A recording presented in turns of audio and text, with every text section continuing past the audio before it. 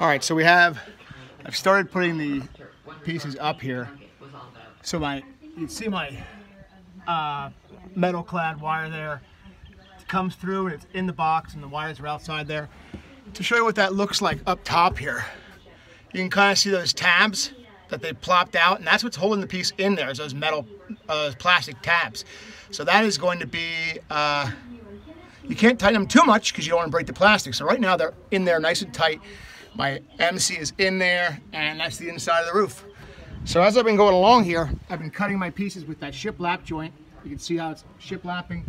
And the way I've been keeping by the way, so now that we have that box up there, this piece gets screwed in with these two screws here up against the box. And then these pieces here, the decorative, the ones that have the knobs on the top here, they're gonna go through those holes on the lamp, and that's what's gonna hold that tight against the ceiling. So it's got a lot of hardware, a lot of screws, but that's the method of doing it there. And then the rest of it goes on, and I'll show you that as well once I get that up there. But I have 2 more pieces left to put up here, and you can see I've just been kind of putting them on with clamps until I have them screwed.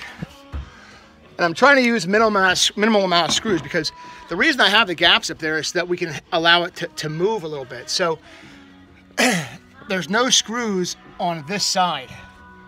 The next piece that's going to go up there is going to be screwed and hold that tight against that top there so it never sags down. But it's all going to allow this to expand and contract out here in the changing weather of being in an outside environment.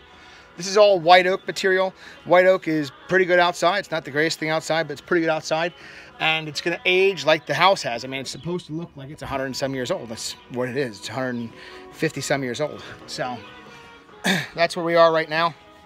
You want to look back from here.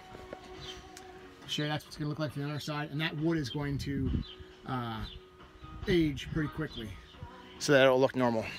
All right, talk to you guys soon.